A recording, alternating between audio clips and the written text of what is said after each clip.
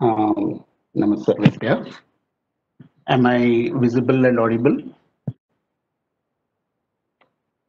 So we'll begin with the invocation. Saraswati Namastubhyam Varade Kamarupini Vidyarambham Karishyami Siddhir Bhavatu Me Sada. This is the invocation that we normally do when starting our studies. So since this group is starting the studies of Indian knowledge systems, I thought that's appropriate thing. So I want to talk about a little bit of meta discussion about what this talk is for, why is it being done. Uh, if you are going to study anything as technologists, you know that first you want to understand about the architecture of that thing. Right? You want to understand how the whatever it is that you are studying, how is it designed, how does it work. So, for example, if you want to work on a computer system, you're going to look at what type of architecture it is, what type of operating system it is, and then look at the application. So, same way, if you want to study deep dive into the Shastras, we need to understand what is the common uh, thing about the Shastras, knowing which will enable us to understand the Shastras better. So the idea of this talk is to introduce you to those key features and concepts. It's like if you are going as a tourist, you are going to a remote island for trekking.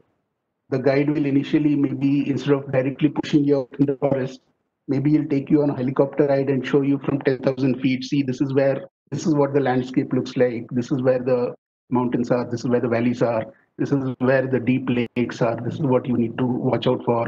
This is what you need to focus on. These are the things that will help you to navigate the terrain better, etc. So that's the idea of this talk.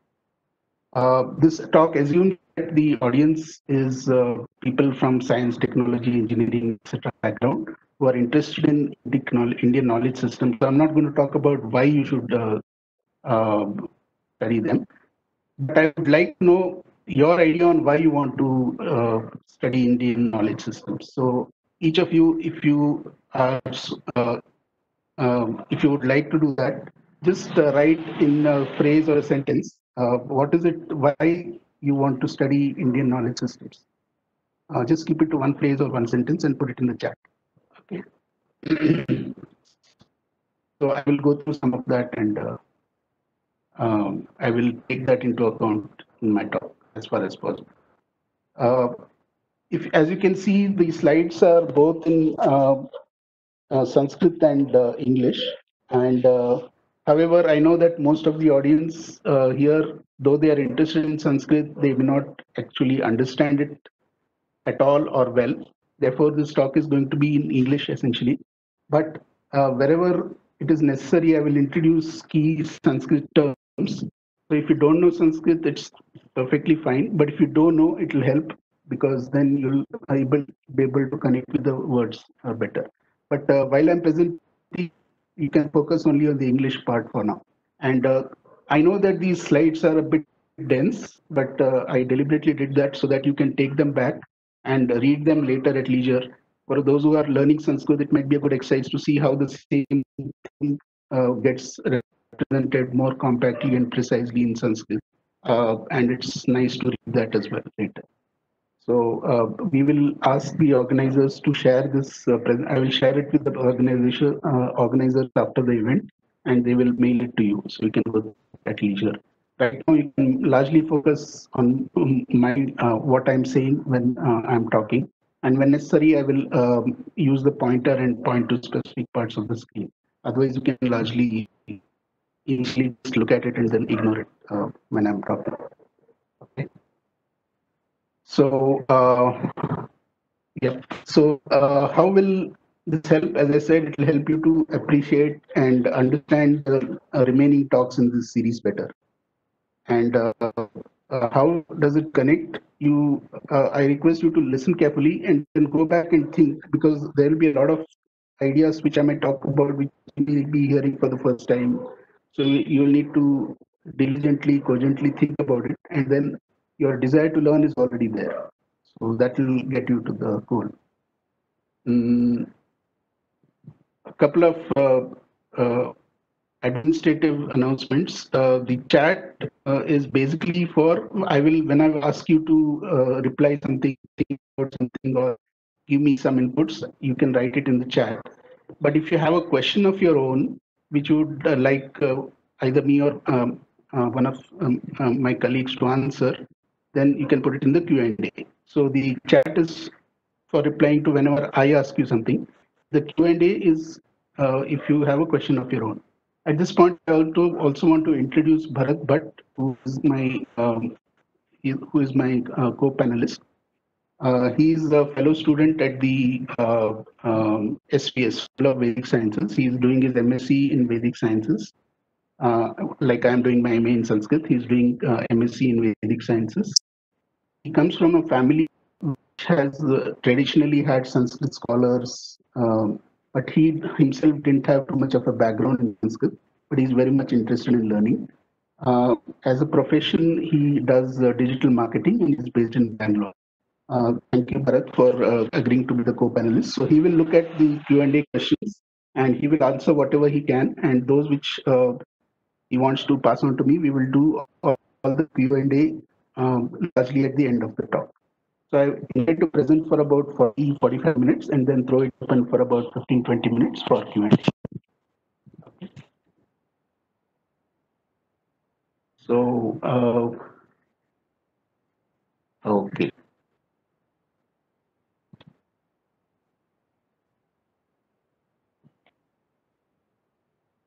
So, as a technologist, what do we expect from any system? So, whether it is Indian knowledge systems, or whether it's a new aircraft being designed, or whether it's a computer, what is it that you look for? First thing is it has to be applicable. We are not interested in theory alone. We want something which can be put to practical use in whatever way it can be used. So that is the first fundamental thing as technology, as opposed to pure science. We are in technology, right? So we are interested in practical use. Second is before we get into any system, we want to understand what are the axioms, some fundamental assumptions that that system would make about how it is designed or how it is made. And the design won't make sense to us. So what are the axioms? Then what is based on those axioms, what is the architecture or the structure of that system? And that system will have actually some content matter. So for example, if it's a computer system, then it will have a lot of applications. If it is Indian knowledge systems, then there will be actually a lot of knowledge systems which will have in-depth information about different domains. Like grammar, Vyakaran may talk about grammar, or Nyaya may talk about logical reasoning, etc. So that is the content matter. But across all of these, there will be a common process and methodology. So we want to understand that process and methodology. So that's what we expect from any system. So the question I want you to ask yourself in this talk is, do Indian knowledge systems have all these? If they do, then it's worthy of study. It can be called as a scientific system, as a system, which is well thought out. So that's. Would you all agree that this is what we expect from the system? And these things we should study. So the focus of the talk is on the first four parts, which are in black. And understanding that will put you in a good place to do for the rest of the series, which is mainly about the content matter, right? Okay. So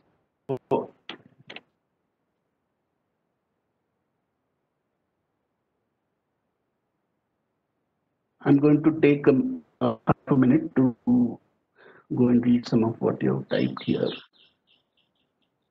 Ved Puranas and Granthas. Okay. Important to understand the roots. Advanced civilization. Okay. Understand the technology in a better way. All right. So yeah, so I think you're in the right place. With if you have those kind of expectations, then we hope to address that. So I'm going to talk a bit about my own experience because this series is not expert to layman kind of a thing. I'm also a student, and I've just started learning this field. Therefore, I want to share my experiences as a student. Maybe you're just beginning, and I've done about a year of that, but still, I consider myself a student. Anybody who enters Sanskrit or Shastras would know that however much you study, you still consider yourself to be a student. So I'm basically not standing here as an expert and saying I know everything about everything. I'm here to share what I'm excited about, the few things which I've so far observed and which I think is valuable.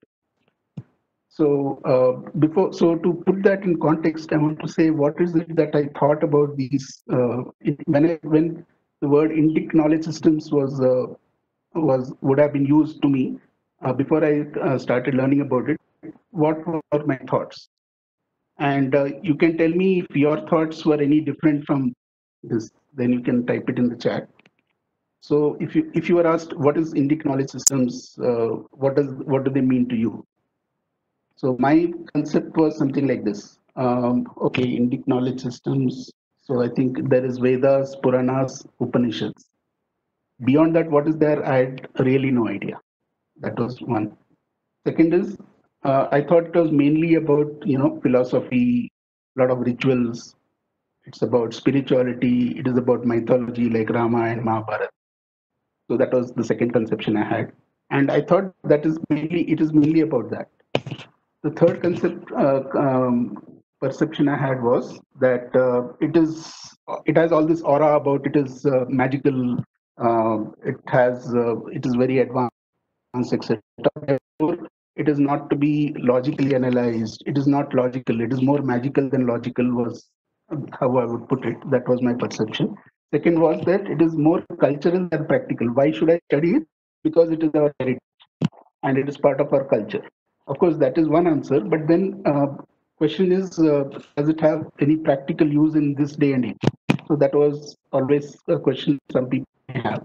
I had this question, except I knew that there was some evidence, like I knew that the Sanskrit can be used for AI or computers. Everybody has heard that. There's a lot of talk about that. I'd heard about Greek maths is useful for learning maths.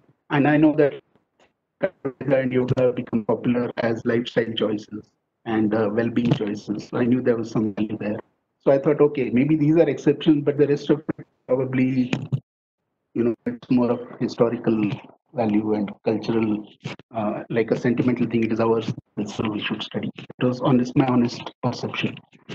And the last was that whatever is there is static. It was written by some people very long ago, and it has stayed frozen there. It has not been updated. That was my perception. So, uh, did any of you have these kind of perceptions, or was it drastically different from any of you? Currently, what is your perception? So you can put it in the chat. A couple of you, your comments. Do you agree, disagree? So anyway, that was where I was. But when I started learning this about a year ago, it was like a revelation because I realized, hey, there is much more to this than I thought. And that's what some of it I want to share with you here.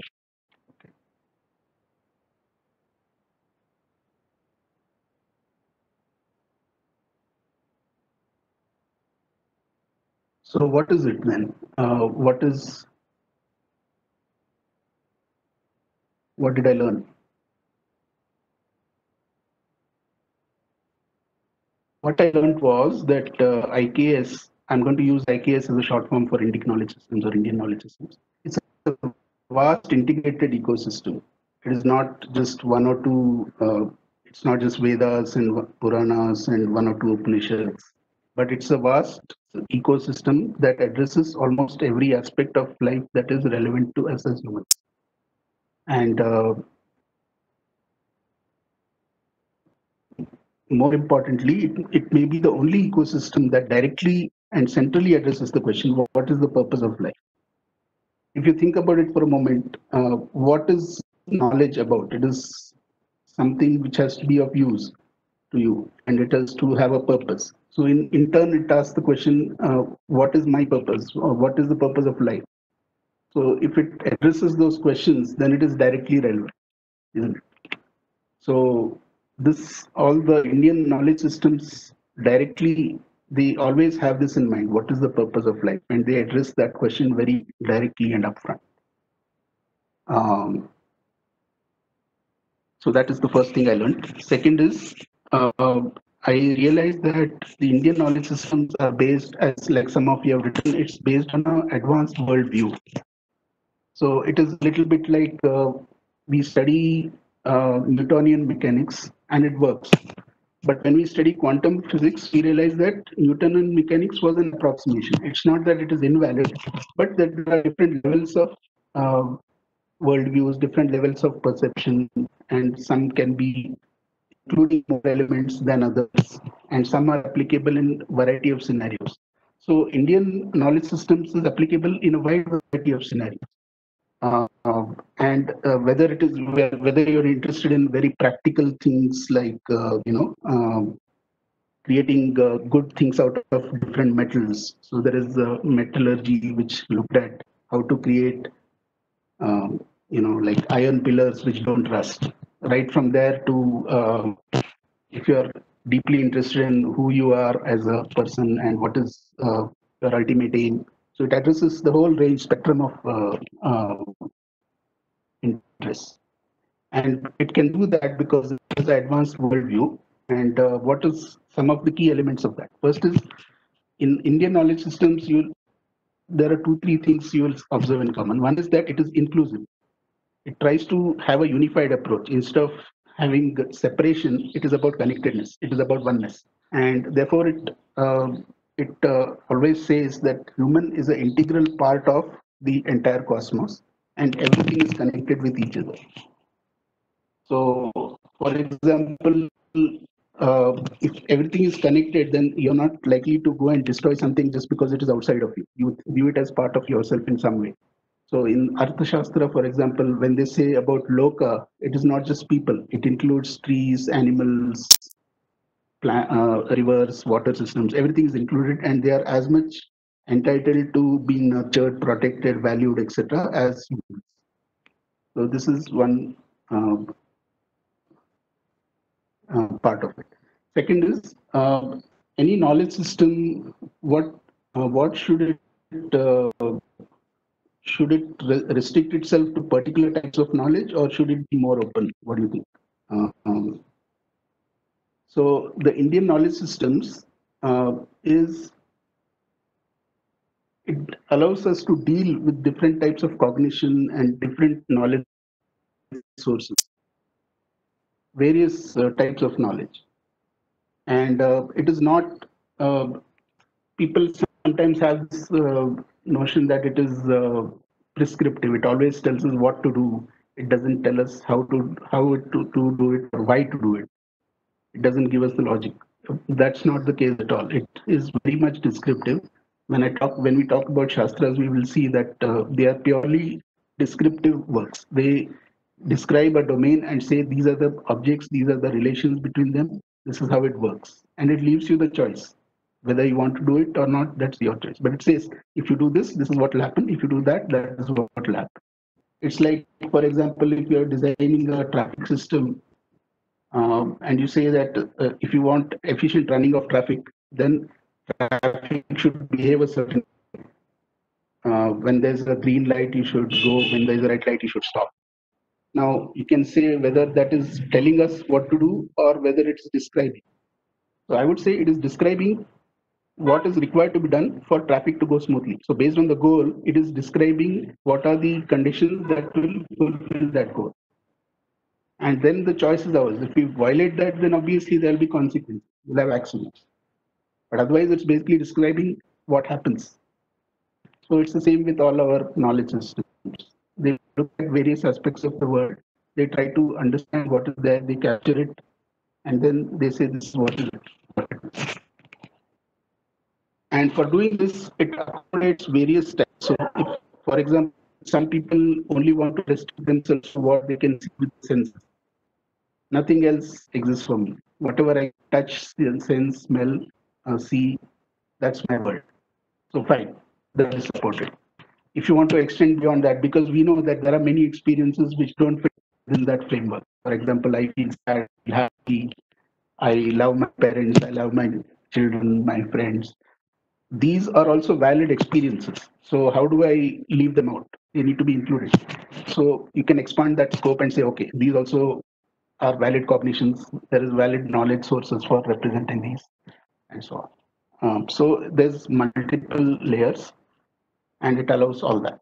The other major difference is you will always find that in Indian knowledge systems, the one fundamental assumption is time is cyclic. It is not linear, right?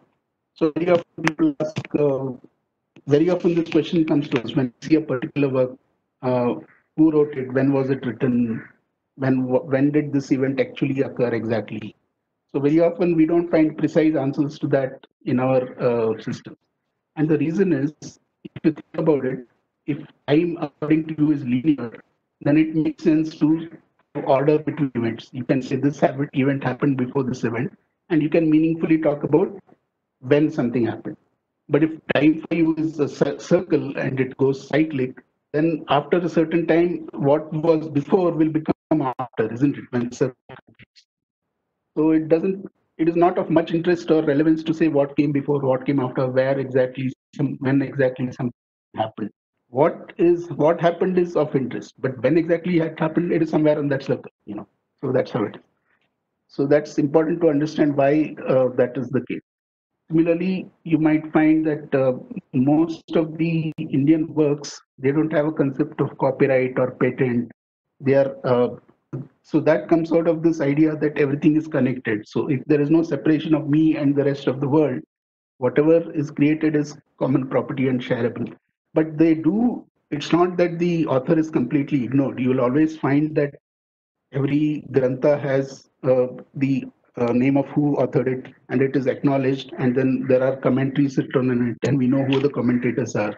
It's just that they don't go too much into biographical details that he was born in this country and he was born in this year. Those details are left out because they are not central to the subject matter. So that's another thing to remember.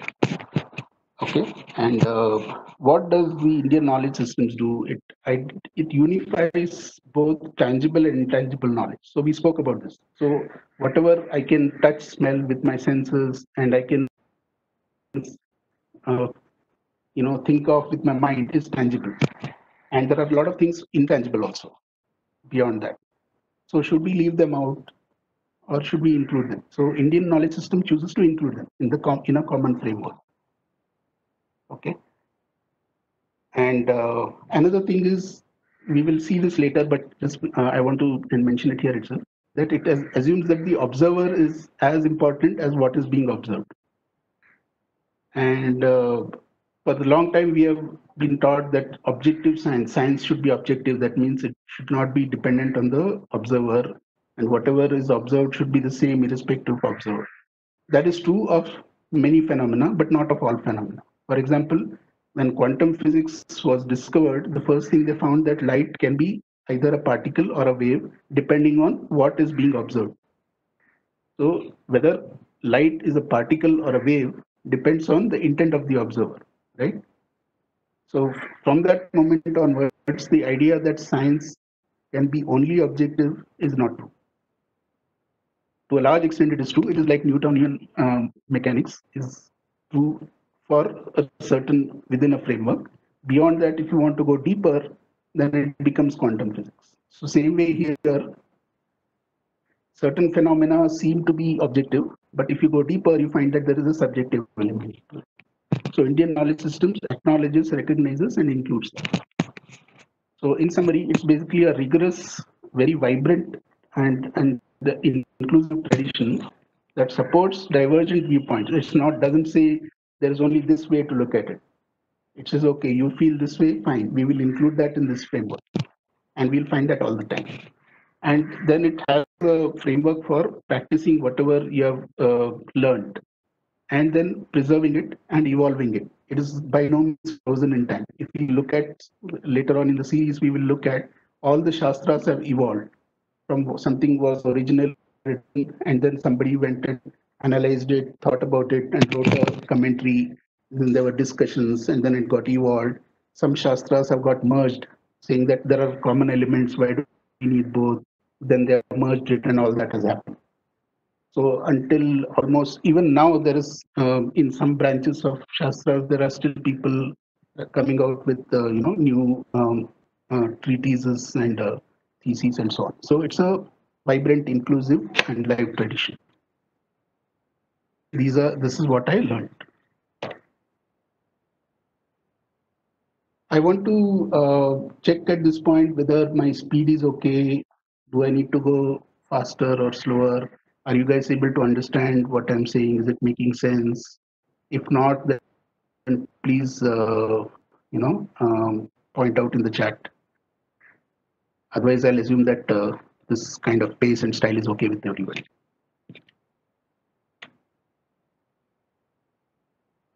Right. So, let's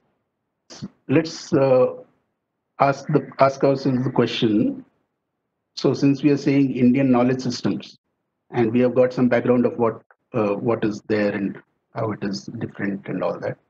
So let's go to the meat of the thing. What is knowledge?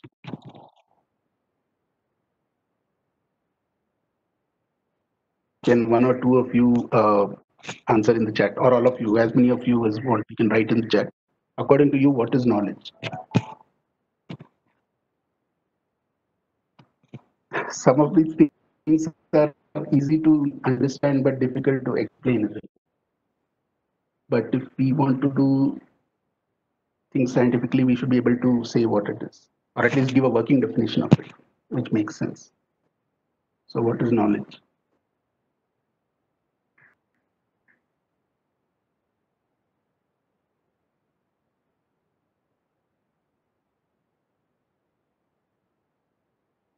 Anyone want to try? Has anybody written? Piece of information that is the tool that drives our belief, pure understanding about any subject, piece of information that is able to describe a phenomenon in a precise way, observations, internalized fact of nature, experience. Okay. Yeah. So all these are definitely part of what knowledge is, but let's look at how Indian knowledge systems views it and what it says about it. So what it says is that there are three states of knowledge. So first of all, there's one point here that if something is true, it should be true for everybody, right? Meaning there should be only one knowledge. Knowledge should be one.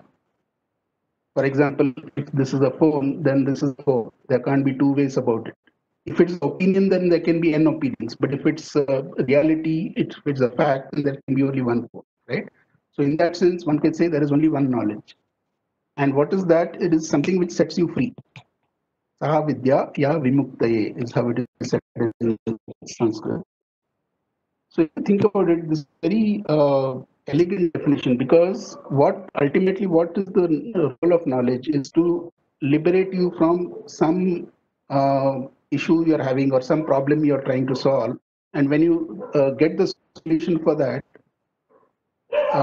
whether it is something as simple as I want to get from point A to point B, what transport do I take? Or what do I do for the next 10 years with my life? Either case, once you know what is the answer, you feel free, right? You feel out of that constraint. So any knowledge which sets you free is anything that sets you free is called knowledge. So that is one definition given in our knowledge. And this holds for various any phenomenon you take, you can say this applies. Second is this knowledge now can take different states, right? So when, for example, some when you're thinking about something, you get an insight. You suddenly, there's a flash of inspiration. We call it intuition or insight, or whatever it is. We don't have a logic for it at that point, but we just know that this must be the case. So at that, it is pure knowledge. So it's in this pyramid, you can see at the top, there's knowledge. And that immediately gives you a spark. But now you take that and then you apply your logical mind to it and you reason about it, saying, does it make sense? I apply it in the light of my practical experiences in life. Does it gel in with the rest of my experiences? Is it making sense? So it's a combination of intuition and experience, and along with a worldview. How do I view the world in general? Do I class, for example, do I try to classify everything in terms of objects and relations, or do I look at it as actions, or do I look at it as descriptions? So there could be different way of uh, describing and looking at the world. So, and you try to take that insight or intuition and express it logically. So if the first topmost level is about intuition or insight, the second one is about combining that with experience and logic, and then worldview. So that is called darshana. The first is called vidya, second is called darshana. Now, with this, you are able to, so vidya was only with you. You had that insight, and it was, you were not able to express it in words. You just knew something. That was it. At that point, it is vidya. When you logically think about it, you put your worldview and express it. Then it can be shared with other people, and other people can get included in that. And then they can have a similar side, and then maybe it can be practice also. For example, yoga is called a darshan because it talks about how to purify your mind and how to make yourself into a healthy person, etc. So then there is a element of insight and there's an element of experience. It has to be practice. You can't just, for example, swimming, you can do all the books that you want, but it's only when you actually swim with a coach that you learn know how to swim. So some of this knowledge is like that. It is experiential knowledge. So there is a insight part and there is a practice part, which normally has to be done under guidance of a guru. Okay. Now, with that, you get some more maturity about that subject. Now you want to make it available to mass people for some practical use. That's when you have to put it in the form of a Shastra. The Shastra is nothing but methodically encoded knowledge about a particular domain. So, for example, initially maybe humans didn't have a concept of counting. Somebody suddenly realized, oh, there is something common when I say there is a clock here, there is a book here. What is common between these is that there is something called one. Now, this one doesn't exist in nature. In nature, what you have is clock, book, etc. But somebody suddenly had this insight that there's some concept called number, and for this case, it is one. And if there are, there's if I bring another clock and put it there, then it is not one anymore, it is two. So this whole concept of number was initially a insight.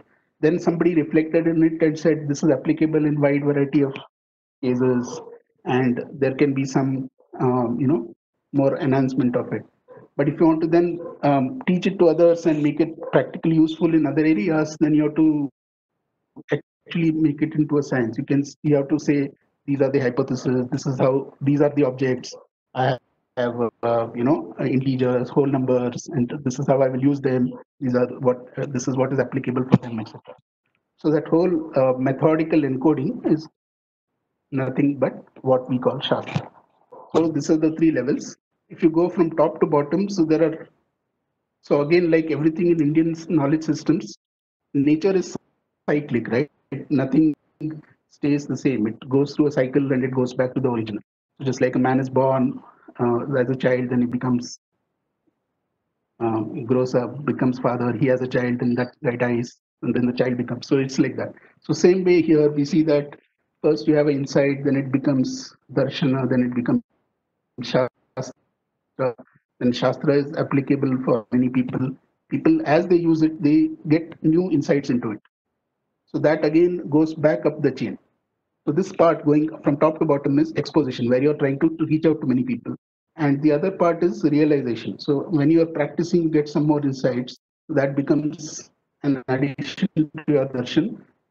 Either it becomes a validation of darshan or the darshan gets modified, saying, okay, it's not including all the phenomenon. We need to change this. So then you have a modified version of that. And once you that is distilled enough, that becomes new knowledge. So then it goes back to the top, and then you start all over again. You take that. So this is a continuous cycle, and this is how knowledge keeps getting updated and evolved.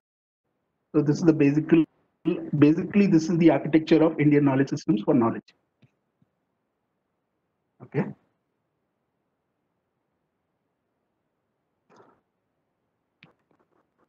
So with this backdrop, what are these knowledge systems that we keep talking about? So there are many of them, and I'm not going to go into the details of this slide because we are going to have, see, we can't do justice to this topic in only one session. We need at least 2 to 3 sessions. So the way we have structured this is today I will just talk about the key points which are of interest. And some of these things I will show just for completeness and making connections later. Later on, when we go into it in more detail, you will have the background. So Indian knowledge systems are classified into various categories. So there is Vedas, then there is Vedangas, there are Upangas, and there are sub-Upvedas, depending on what is the nature. So like in the previous diagram, you saw that the same knowledge can take different states. So this is something like that. So Vedas might be thought of as Vidya. What is in between the Vedangas and the Upangas can be thought of as Darshanas, and the Upvedas can be thought of as Shastras. But it's not that hard and fast. There are, flexible boundaries. Some of these, even in the middle, can be validly called as Shastras and so on. So all those details we will go into subsequently. Right now, just think of this as a big picture. This is how it connects. There are these three types of states of knowledge, and each of these are expressible as one or the more of those states. And each of these Vidyasthanas have a definite purpose. They're all interlinked. Nothing is hanging in loose air. So um, whether so for example to study any shastra like Ayurveda, you need to know Vyakarana and you need to know Nyaya. It is assumed that you know those, and it will have direct application of those. So every shastra, every knowledge system in this diagram has a definite connection with every other, because they are all ultimately they are all believed to come from the same knowledge. Okay, because knowledge is one, so that's the assumption. But it takes different forms based on purpose, based on its application. So it takes different states. Therefore, there is no watertight separation like this is the art, this is science. You'll notice that whether it is the art of doing makeup or the art of writing poetry or the art of having dramas, writing plays and so on. That is also called Shastra. There's a Natya Shastra, there's a Kavya Shastra, or whether it is something like what we call the hard sciences like physics, chemistry, maths. Those are also Shastras, because any systematic examination and encoding of knowledge is called Shastra for us.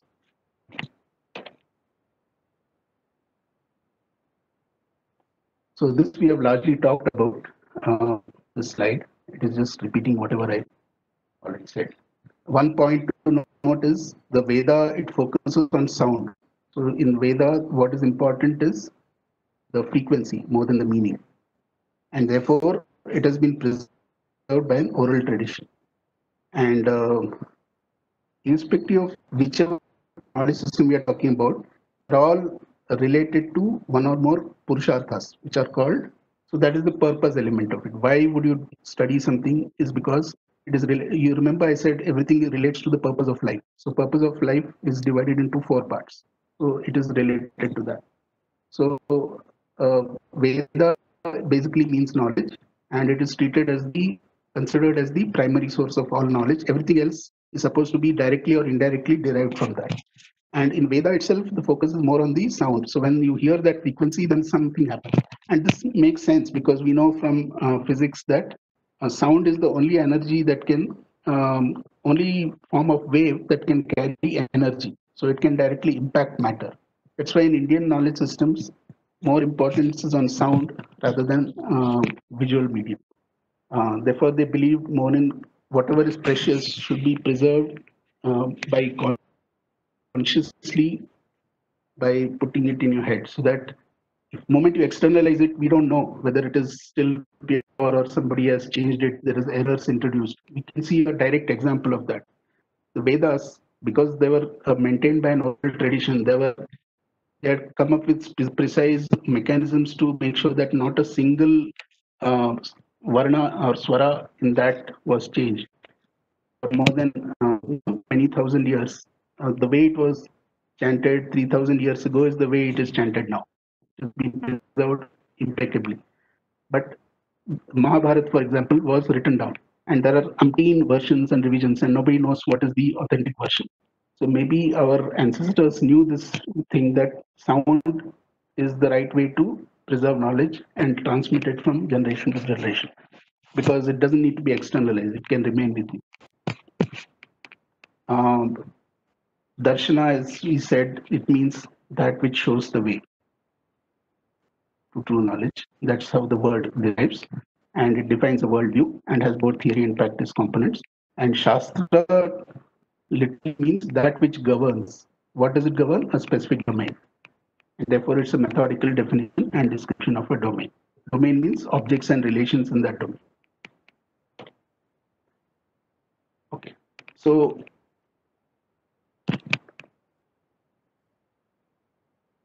now, across all Indian knowledge systems, whether it is Shastras or Darshanas, there are certain core concepts and elements you'll see again and again.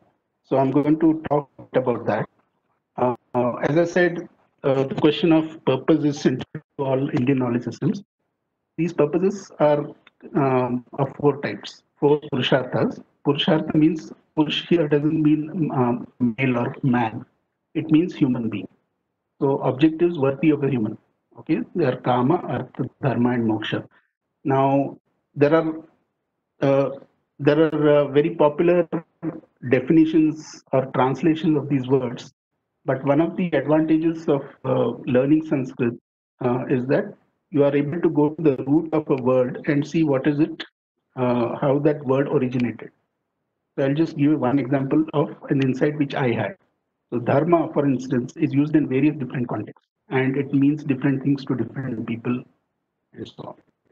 But if you look at the origin of the term dharma, then it comes from the root dhatu dhru, which is related to hold, the action of holding. So basically, dharma is something which either holds or is held. So if you think about it as an engineer or technologist, how would I define it? I would say that which holds or is held is basically the design of something. So if you say what is the dharma of a car, it is to take accept fuel and provide transport. That is its dharma. Now, as long as the car is running by that design, we can say it is following its dharma. When it's not, then we can say it is not following its dharma. That means there is a breakdown. So this is as simple a technical definition of dharma we can give. It is basically integrity to the design. So we can talk about dharma of a thing, we can talk about dharma of a person, we can talk about dharma of a group, like what is our dharma as citizens or as Indians, as humans, or we can talk about dharma of the whole universe, which means the design of the whole universe. So that is really what is meant when we say dharma with a capital D. If you just say dharma, that means what is it's the design of everything. So if everything is working according to that design, then things work well and they work well with each other. If you violate that, then there will be eventually a breakdown. It basically means it's a unsustainable condition. Therefore, for example, when they said you should not cut trees indiscriminately, you should not damage the environment, they say it is a violation of dharma. What does it mean? It violates the design. you're supposed to nurture these things and coexist with them. And if you violate that, sooner or later you're going to pay the price. So it is nothing to do with morality or religion or a belief system. It's as simple as understanding deep down what is the design of something, and it is common sense that if you understand the design, you should follow it. If you violate it, it's going to break down. So if you think back, and it applies to everything. So same way we can say karma is not. It's not about sensuality or sex alone. It is any wholesome desire which is consistent with dharma. Similarly, artha is not just about money, it is management in general of wealth and any resources. So without karma, life cannot exist. If I'm born, if I just sit and say, I don't want to do anything, I cannot, you know. So we need to have wholesome desires. In order to meet those desires, we need to have resources and manage them. But the use and acquisition and use of those resources has to be consistent with dharma. That means we cannot violate any design of how we are meant to work with each other and with the environment or the universe. And finally, by doing all this, we are supposed to continuously transcend limitation. So moksha is not just a one-time dream goal to be attained or not attained at some point. At every moment, if we are transcending whichever limitation we are currently experiencing, that is a small moksha happening, right? For example, if we have a fear of heights, if we conquer that and go into bungee jumping or paraflying, then at that moment we experience moksha because we have transcended the limited our perceived limitation that we can't do. So that's the four purusharthas. Now, you'll find that any Indian knowledge system will not be designed just for the heck of it. Just because I know I do something, it will not be done. It has to fit one or more of these purusharthas. Only then it will be considered worthy of being pursued. By that mechanism, it automatically brings in a kind of accountability. You will not create technology that is eventually harmful to ourselves or the environment, etc. That is one benefit. Second is you'll always talk about, you'll hear this word pramana very often. So there needs to be a whole different session on knowledge and how it is classified, how it is uh, gathered, and so on. But very briefly, there are four parts to knowledge. So there is prameya, which is what is to be known. For example, when I say I know history, then history is the prameya. It is what is known. It's the subject. And who is knowing it is the pramata. That is me, knower. Then how do I know it is the source. So for example, I read from a book. So that is the source. And once I say I know history, that means I have some altered state in me. So that part is called knowledge. That the part which is inside me is called knowledge. Is called prama. These are the four elements. So the focus is on this source because the rest of it is clear. But the source can be of different types, right? For example, I may directly perceive something through the senses. So that is called pratyaksha prama. So I touch a book and I know that it's a book. I touch something and it's hot, so I say it is hot. Or I see something and I know that this is a clock, this is a mobile, this is my laptop, this is a keyboard. How do I know it? Because my eyes are directly in contact with that input, and my brain does some processing and tells me. So this is called pratyaksha pramana, direct perception through senses. It's the most basic form of pramana. Now, there are a lot of things which don't fit only in that. For example, the most way it is given, explained in our Shastras is you see far off there is a mountain and you see smoke coming out of that. Now, what can you infer? You can infer that there must be fire on the mountain. Why? Because wherever there is smoke, there must be fire. So though you're not directly seeing the fire with your eyes, there is no pratyaksha pramana, but there is anumana. You are able to logically infer the unknown from the known. What is known as smoke, that is through direct perception, pratyaksha praman. What is not known is fire, but it can be logically inferred. You can show a chain of reasoning saying this, therefore this, therefore this, and we'll see that in the subsequent slides. So this is Anumana. Then third and most interesting, which may be different for you, is first two is obvious. Shabda, which is word of an accepted authority. If you think about it, this is we do this all the time. Not everything we know can be accounted for by just pratyaksha or anumana. There are many things which we accept because they come from some source that we believe to be authentic and authoritative. This is called Shabda Pramana. Okay. So these three minimally will be supported by almost all the schools of thought. There are some differences. Some people don't consider Shabda as a Pramana. Some people have many other types of Pramana which they consider necessary. But others say, no, no, these are all special cases of only these. But by and large, these three are across most of the schools of thought, these are accepted. That's why I put those three. Then another common thing you'll come across in all Shastras is concept of Lakshana. So what is Lakshana is, it's a definition. So a definition needs to be precise. So that's the whole job of a Shastra. It is to create Lakshana of the, it's to create definitions of the objects and the relations between them. So this definition has to be free from all possible errors. So there are three types of errors defined: over pervasion, under pervasion, and inapplicability. They are called ativyapti, avyapti, and asambhava. We will have a separate session for Nyaya where we will look into this in more detail. But this to give you an idea that this terminology exists and you will come across this very often. And what is the definition? It's basically a unique property. So now this word dharma again comes up here. In this context, it means property. It doesn't mean the design of something, but it just means something has something. So for example, I have a mobile. So now the mobile becomes a dharma because it is held and I'm holding it. So I'm called a dharmi, and this is called a dharma.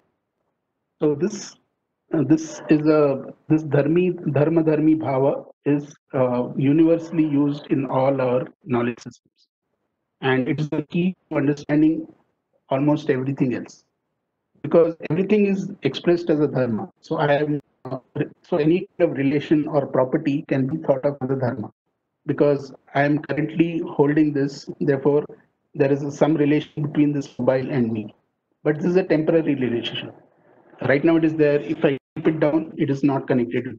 So it's a temporary relation. But something like, my skin is a part of me. So therefore, it is not going to disappear unless I go with it. So it will exist as long as I exist.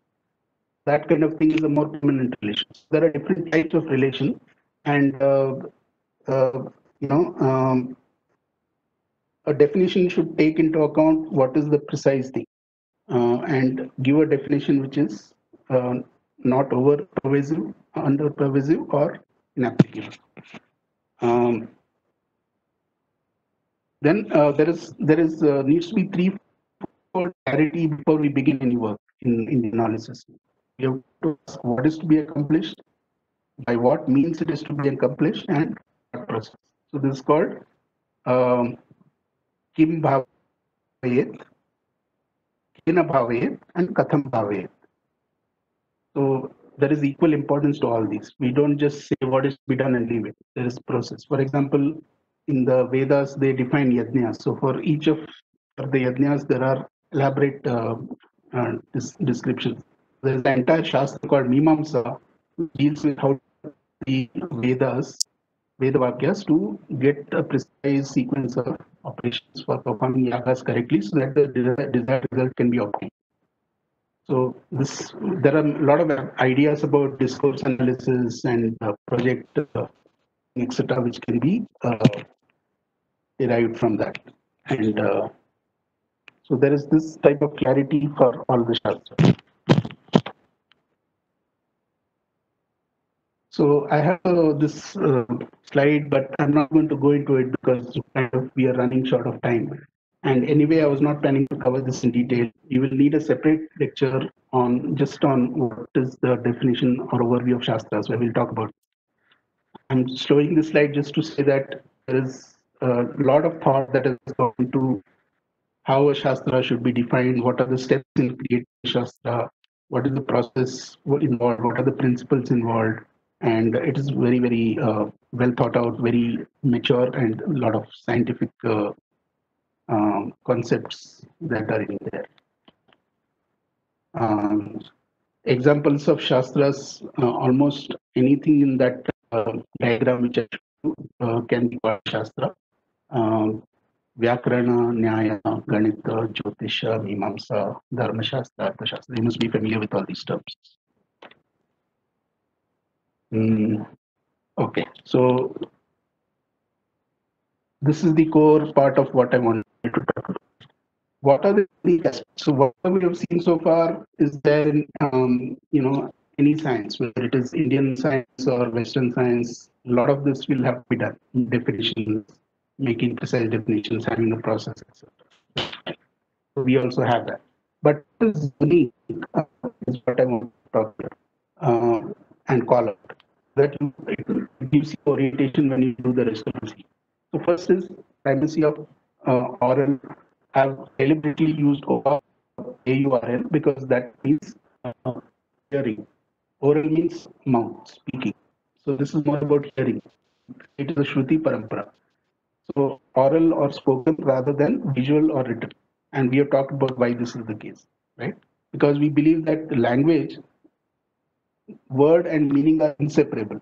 There is a shloka from Raghuvansha which says, Vagartha Vivasamprukta. So it means these word and the meaning are inseparable. They are connected always like Shiva and Parvati. That's what that shloka says. So therefore, we believe that you cannot separate the two. We cannot have a meaning without a word. And since all knowledge is about meaning, we have to include. Therefore, language, culture, and knowledge, they go hand in hand. You can't understand one without understanding all three. Second, as I've said, central role of observer in knowledge cycle, closely connected with the fact that the world at some level is subjective. It is not just objective. Third is inclusion of Shabda as a Pramana. Again, we don't want to restrict ourselves only to phenomenon which we can see or we can logically infer, because there's more experiences in life than can be just explained by these two. Therefore, we include Shabda. And very practical also, because even, for example, in when you write thesis, very often when you write, you say so and so expert has opinion, given this opinion, and therefore it gets more weightage. So we just justify our thesis, some of the points, by saying that this expert has also said. So this is not a new idea. It has been there and it's still there. Then purpose given based on 4 Purusharthas. The next concept, which may be new to you, is called Anubandha Chatushtayam, 4-element constitution of every Shastra. So whenever we define a Shastra, initially we have to answer this question. Who is the Adhikari? Means who is the eligible person? What is the definition of Adhikari? What criteria should a person meet in order to study this Shastra? Second is, what is the subject matter? Third is, what is the prayojanam? What is the purpose? Why should I study this? What will be the benefit or the goal? And fourth is, what is the connection between all these and how do I actually go about it? So if you see my first talk, first slide had all these 4 components. What, who, what is it about, who is it for, how will it help, how does it connect? So we can call this as the Anubandha Chatushtayam of this topic. And you will find this without fail in every Shastra, though sometimes some element may be more emphasized than the others, may be implicit, so it is not called out explicitly, etc. But this notion exists. Another important and interesting thing which is unique about Indian knowledge systems is they prefer to use natural language, which is Sanskrit, rather than introduce an artificial notation. As far as possible, they write the Shastra using Sanskrit in natural language. For example, one of the common complaints is that maths is very difficult, abstract. Why has it become abstract? Is because we've introduced artificial notation which we don't use in everyday, right? Moment you say want to talk about something, we'll say let x equal to something and let there be a set with element. So if you're comfortable with that, it's great. But for most people, that moment they see those abstract symbols, they switch off and they say this is complicated. Therefore, instead of creating artificial notation, Indian Shastras, as far as possible, use natural language. Now, what could be a concern there is natural language by its nature is ambiguous. There are always going to be multiple, meanings or senses of a word based on the context. Therefore, what they do is, wherever required, they use a domain-specific meta definition, which is called paribhasha, for those particular words which have a special meaning in that shastra to avoid ambiguity. For example, the word prakriti has different meanings in different shastras. In Ayurveda, it means the constitution of a person, whether he's more inclined for vata, pitta, or kapha. As in grammar, it means the basic root of a word, whether it is dhatu or pratipadikam, on which pratyas are added. That is called prakriti. If you go to Sankhya, then it is called the basic element out of which everything, the whole creation gets created. So there are different. So each Shastra defines its own paribhasha, which is the special terminology of that Shastra. The next thing is that every Shastra has a seamless Shastra parampara. This is also another unique thing. In Western science, what happens is that people write thesis and they refer to, but nowhere do we have a continuous flow. Like in Shastra, what happens is somebody who originally writes, he conceptualizes the domain, he writes very compact sutras which represent the core elements of that Shastra. Then somebody does further analysis and they find that there are some gaps, something was missed out, something needs to be clarified. They write what is known as Vartika. When they write that, they have the reference of the original sutras there. So it is not a separate book which is only having references. That whole actual sutra will get quoted and then it will be analyzed or it will be modified.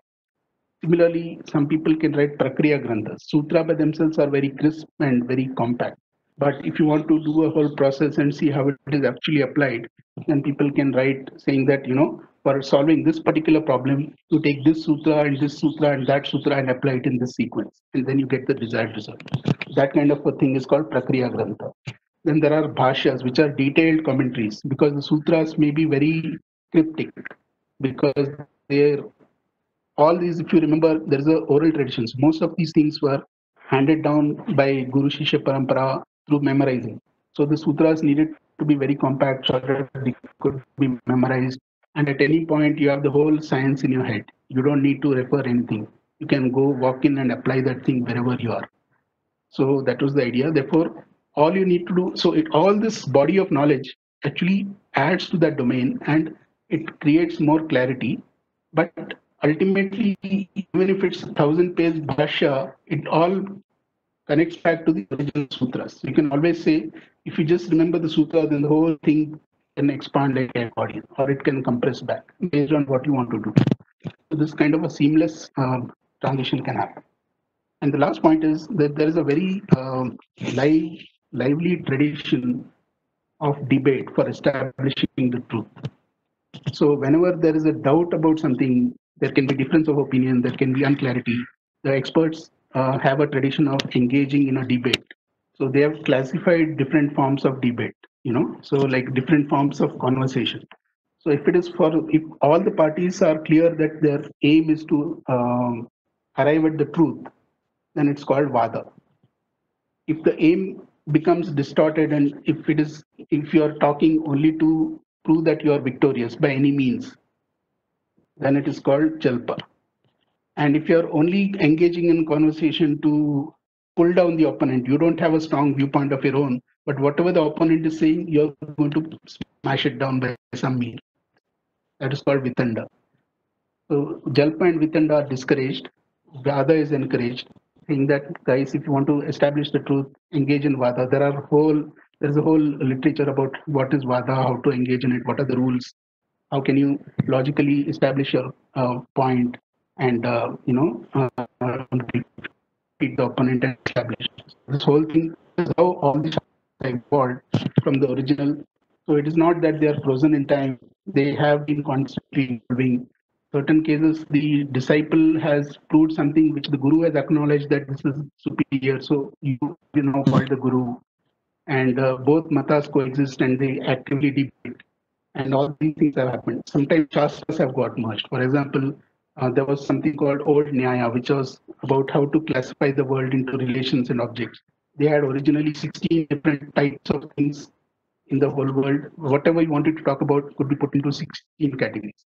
And they decided there was another branch called Vaisheshika, which were focusing only on object classification. So they came out with saying we don't need 16, we can do with 7. So then the Naya guys sat with Vaisheshika and said, yeah, that makes sense. We will take that, integrate it into ours, and create a system which combines logical inference with etymology. That means classification of objects in the world and is about the relation. So the two branches were combined. It's called Navinaya or Tarka Shastra. So like that, there is a live tradition of taking different points and merging them together. Okay, so that is the theory part. I just want to take a few examples to give a sense of what it actually looks like. So first is definition of a sutra. It says sutra alpaksharam asandigdham saravad somukha astobham anavadyacha sutram sutra vido viduhu. Which means the knowers of a sutra know that a sutra has to be concise, unambiguous, essential. That means it should cover whatever it is supposed to cover completely. Or in that, or whatever sutra is addressing, that particular thing is captured completely. That means it applies in all the cases. It is not leaving out some part hanging. Economical, that means it doesn't have any superfluous elements, and irrefutable. That means there is no flaw in it. It is solid. So this is what a sutra is. So typically, very compact. It will a lot of things. For example, in Vyakaran, there is Akasarane Dirgha. This is a sutra from Ashtadhyayi grammar. It captures the whole phenomenon of vowel elongation. For example, plus becomes a also becomes a. U plus U becomes U, Dirgha, like that. So that whole, all those permutation combinations are captured by this one sutra. Similarly, in Vedanta, there is something called Tat Tvam Asi. This one sentence of 3 words captures the whole essence of Advaita Vedanta. So you can write whole books about what it means, why it means, and so on. But the essence is captured by this. Second example, which we have talked about, is Man Pramana. How is it actually applied and for convincing somebody else? So, for example, that example I gave, the mountain has fire. That is called the proposition. Then, due to smoke is called the reason. Pervasion, wherever there is smoke, there is fire. Example, like in the kitchen. Then you say, this is just like that, therefore, this is true. Like a QED in our maths. So then if you see the Sanskrit part, there is specific terminology and the way it is presented, and there are names for all these parts called Pratidnya, Hetu, Vyapti, and so on. So there are specific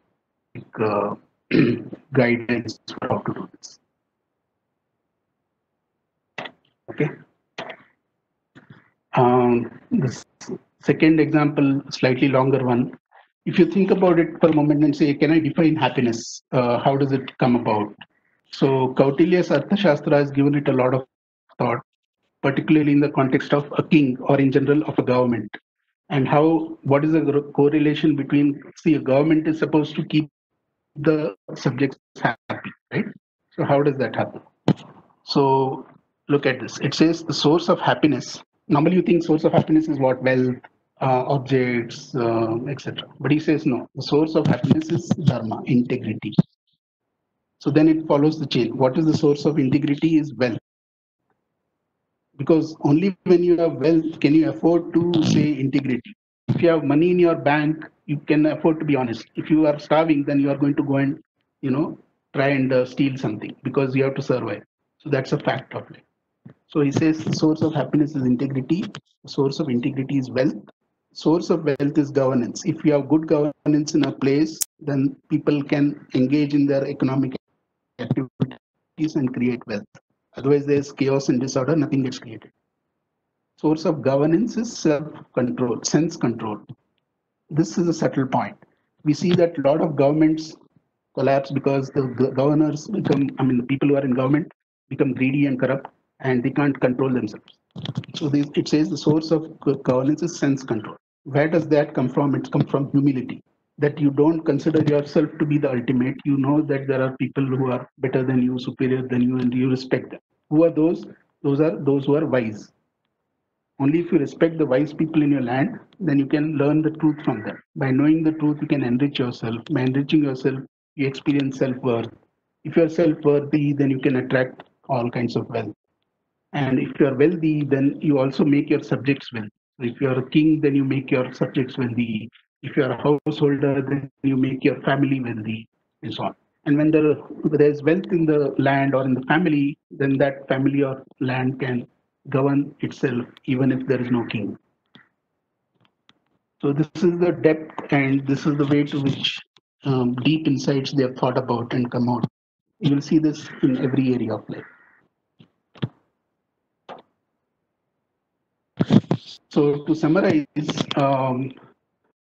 what I want to say about Indian knowledge systems. In order to evaluate something, forget about whether it's applicable or not. First, you have to evaluate, saying that is it useful or not. So even to evaluate, we need to understand it first. And to understand, we need to know what is the elements of it, what are the paradigms, parameters, and it has to be evaluated using those. For example, uh, if you want to compare, I took this example because we are in COVID pandemic and everybody is thinking about how to come out of it. So it's worth exploring what Ayurveda has to say about it. Now, if you want to look at Ayurveda, it must be first understood before you can compare it with allopathy. So that's where we say that knowledge system, culture, and language are inseparable. In Indian knowledge systems, it says, know thyself to know the world. Yatha pindande tatha brahmande. So whatever is inside you is reflected in the outer world. So you don't need to look at outside things. So the Ayurveda view, for example, would be to say strengthen your immune system instead of identifying different viruses and trying to find different cures and vaccines for them. Ayurveda Vaidya will not say whether it's corona or girona or HNV. It'll say what is your pravrutti. Are you more impacted by this or this? Accordingly, we'll give you thing to correct that balance. Once your body is strong, it can define any type of virus. That is the viewpoint. So therefore, you can't compare Ayurveda and say, have you solved coronaviruses before? Because the whole approach was different. So in Ayurveda, you don't work with the physical body. You don't try to dissect the body, and because you say body is jada shariram, it is lifeless. What will I do with it? My upachara is on a conscious being, that is Chetan Purush. There is a whole definition of what that means, but it is very different from a physical body. It includes energy elements and things like doshas and koshas and things like that, which are technical. I will not get into that. Then the structure must be understood before the content. For example, that's the reason why all those middle elements in that big diagram have to be studied before you can study the Shastras in depth.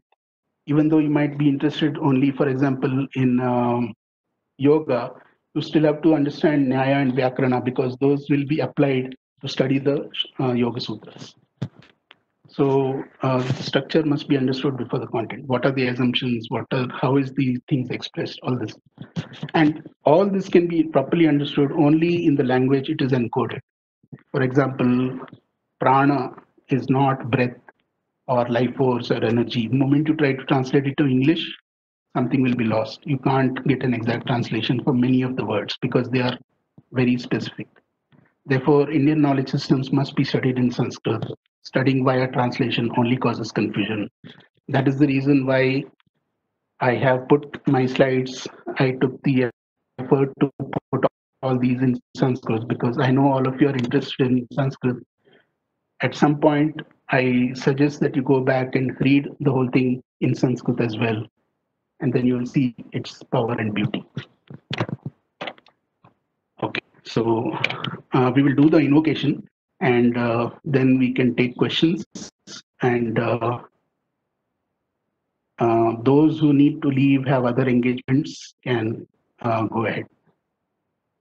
Om Sahana Vavatu Sahanau Bhunaktu Sah Veeryam Karvavahai Tejasvinavadhitamastu Ma Vishavahai. Om Shanti Shanti Shanti. Yeah, so I request, so two things. Please give your feedback about whether this session was good, bad, ugly, whether you want to see more sessions like this. Definitely, I think we need at least 2 more sessions to go do justice to this. One is to cover all the Vidyasthanas, what they mean. Second is to talk about that core knowledge elements and the Shaastra part. What are those definitions, how they work together. And actually, each of the boxes I showed in the Vidyasthanas can be a course in itself. But it's up to you guys what you're interested in, what makes most sense. But I would say at least you should have a parallel thread where in one thread you're studying different Shastras of interest, and in the other you're studying all this background material which is required, like Nyaya, Vyakana, and so on, which are required to make sense of. In parallel, if you do this, it will be more effective. That would be my suggestion. And I'm always available. Bharat, I think, is planning to take the subsequent session where we talk about Vidyasthanas. If you want, then I can come back after that and do a session, do deep dive into the,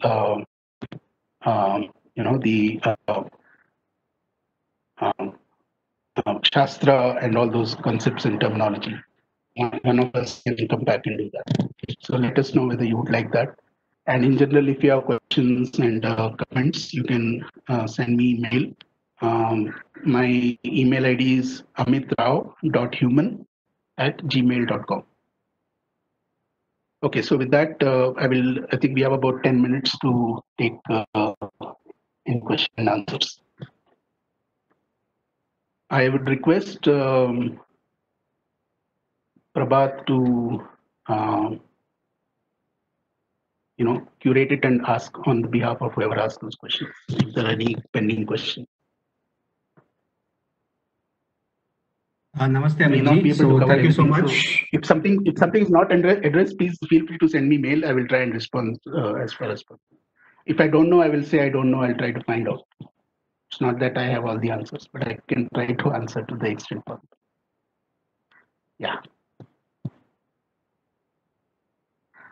Yes, thank you so much, Amitji, for such a wonderful session. There are a few questions which the students have come across and they've asked us. And yeah, this is something which is very interesting that, many people might be interested to know as well. So one of the questions that the students have asked is, what can be a starting point for us to get started with the Shastras, because the repository is so huge. What would be the starting point for anyone? Could you please help us with your ideas on this? Yeah. So as I said, I think a logical starting point is logic itself. So I think Nyaya, Tarka Shastra, which talks about how to look at the world and use Pratyaksha Pramana Anumana to identify objects and the relations between them and how to categorize them, etc., is what Nyaya Vaisheshika deals with. So that Navya Nyaya, which I talked about, which is it's also called Tarka Shastra, would be a good starting point, because even it will be required and helpful for all the other Shastras. And anyway, I'm assuming that because you're interested in Sanskrit, you'll be studying Sanskrit, the language per se, and Vyakarana in detail at some point. So I would say Nyaya and Vyakarana are the two foundational platforms which must be studied to some depth before you can do justice to reading the Shastras on your own. To do that, then you'll be well placed to do that. And we can take a few sessions where we can go into depth on each of them. I understand correctly, what we would say is language and understanding the structure of these shastras would be the key to, unearthing the knowledge that is there in the Correct. system. Okay, Correct. fantastic, Yeah. fantastic. Thank you so much for that. So one of the other interesting questions that I came across by one of the students was, you were talking about how the Indic system has the observer at the center of, the knowledge, right? And it's part of the knowledge system as well. So how can knowledge be only one if it is dependent on the observer? It could be subjective is one of the questions that was asked by one of our students. Yeah. That is why I said that the Indian knowledge systems is inclusive. It accommodates both types of knowledge. It recognizes that certain types of knowledge is objective, certain type of knowledge is subjective. So instead of throwing out the subjective and saying it is out of scope, it is saying you treat objective knowledge as objective, treat subjective knowledge as subjective, and deal with both. That's why you have Pratyaksha Praman, which is objective. If I see this mobile, there's not going to be any question about this. Anybody else sees it will also say this is a mobile. This is Pratyaksha Pramana. But when it comes to things like, whether this policy is correct for India or that policy is correct, there can be difference of opinion, there can be debate.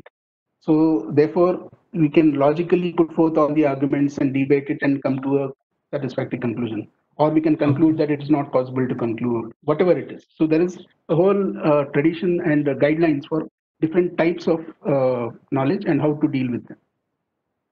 Adding to this, I think one of the other things that, maybe you can correct me if I'm wrong. What you're trying to say is the Indic knowledge system makes room for both your pure sciences and what we call as the social sciences as well, like, psychology and other aspects. And they have created, and it does so without creating rigid boundaries that this is hard, this is soft, this is hard, this is science, this is social science, this is non-social science. It doesn't do that. What it does instead is that three whole thing: Vidya, Darshanam, and Shastra.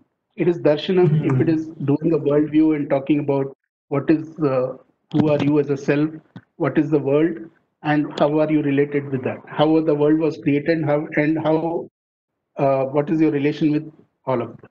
If it is talking about that, then it's called darshan. But if it's talking about anything else, then it is called a shastra, where it has to go through that whole process which I described, where you have to identify the objects, relations, their mutual relation. You have to define. You have to first say what is the scope, anubandha chatushtayam. Then you have to decide. You have to state what are the categories you'll be dealing with. For each of those, you have to define things. Then you have to examine them and see whether your definitions are rock solid. Then you can apply them to real life things. Based on that, you can refine the rules and so on. So there's a whole cycle.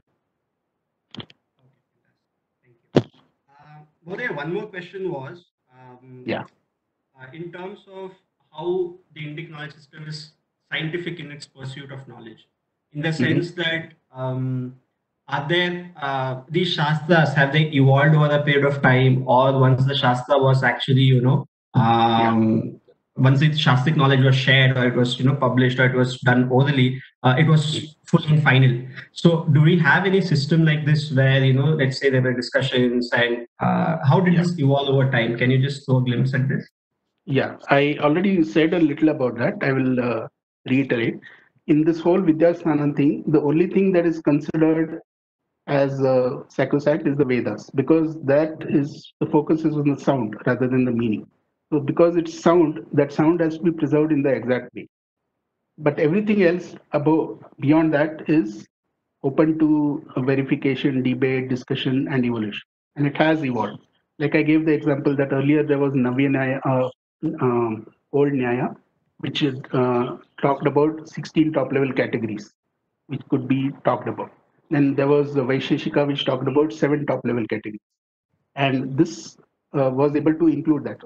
Everything was able to be accommodated in this 7 system. So we didn't need 16. So there are also principles of how to merge and what should be the criterion. So there is a criterion called economy, lagatvam. If something, same thing can be accomplished by shorter means, like less processing or less cognition load, then that is definitely better. So therefore, instead of 16, we take 7 top level categories. Therefore, Vaisheshika was merged with old Nyaya, and we created this system called Navya Nyaya, which was as probably late as the 8th century AD or something. So in Indian knowledge systems, 8th century is pretty late. Okay. Something like that. I don't remember the exact date, but it was not very, it was not thousands of years ago. It is like few centuries ago. So that keeps happening. There are examples, and there, as I said, in Mimamsa there were two schools of thought. There was Prabhakar school and Kumaril Bhatt. Prabhakar was actually Kumaril Bhatta's student, but at some point Kumaril Bhatt got stuck with a problem, and Prabhakar was able to solve it. So Kumaril said, "You are a guru in your own right." So he went and created a school of thought called, the Prabhakar Mat, and he's called the Guru Mat, whereas Bhatt school is called the Bhatta Mat. And they both have their own proponents. Those who think that they make sense, they follow that, and then they also have debates. They agree on something, they disagree on something. So it's a very meritocracy-based system, I would say. Anybody can have an opinion as long as that opinion can be defended with pramana, valid evidence, and you can reason it out and establish why it is so, then you will be recognized. So there are a lot of examples like that. So I gave just two of them. Okay. Thank you so much, sir. So I think most of the questions were covered within this, and I think we are running short of time as well. Rest of the thing, I think there has been some interest from students asking about how they can learn these shastras, or how they can learn Sanskrit. So yeah, these are all things that they can take up in their spare time. So yeah, I think that's it from the questions standpoint. Thank you, sir. Okay. Dhanyawad. Namaste.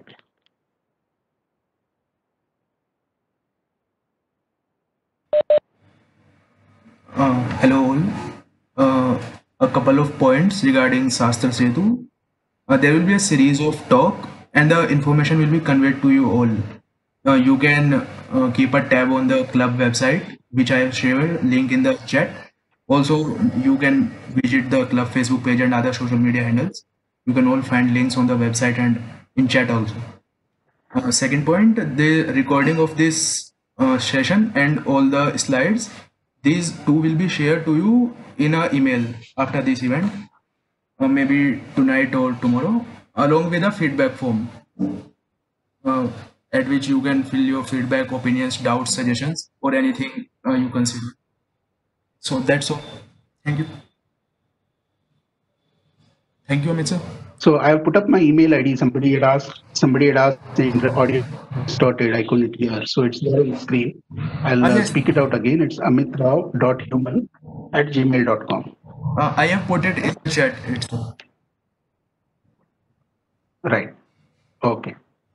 So thanks once again, everybody. Thanks to the organizers and thanks to Mr. Bhatt for monitoring the chat and curating those questions. Namaste.